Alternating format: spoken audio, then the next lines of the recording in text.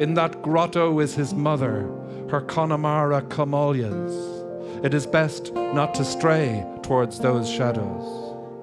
And there, in the deer park near the ruins of the palace, Abe Lincoln is hanging from a sour apple tree.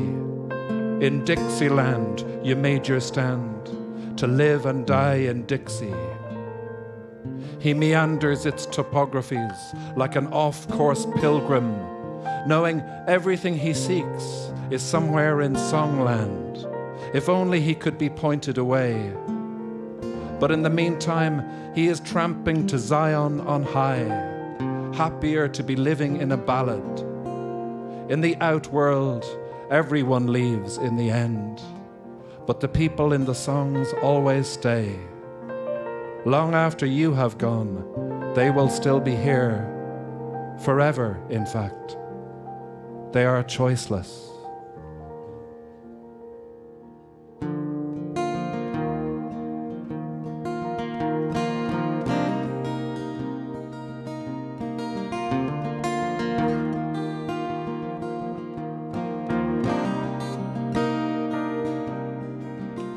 I came to this country 18 and 49. I thought myself lucky for to be alive.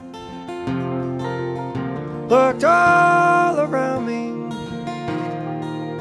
no one could I see that I could compare with my pretty Saro.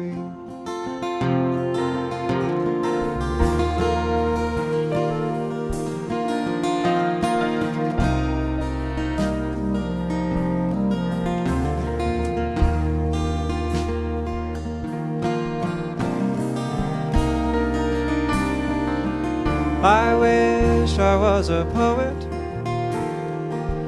could write in fine hand. I'd write my love a letter,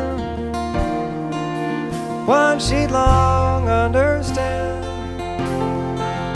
Send it by the water, where the islands overflow. Think of pretty Saro, wherever I go.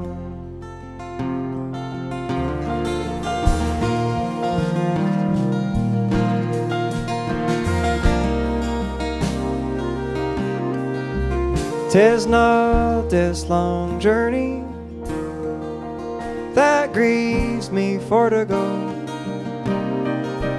nor the company that I'm leaving, nor debts that I owe. One thing that grieves me and bears on my mind, that's leaving my darling, pretty Saro.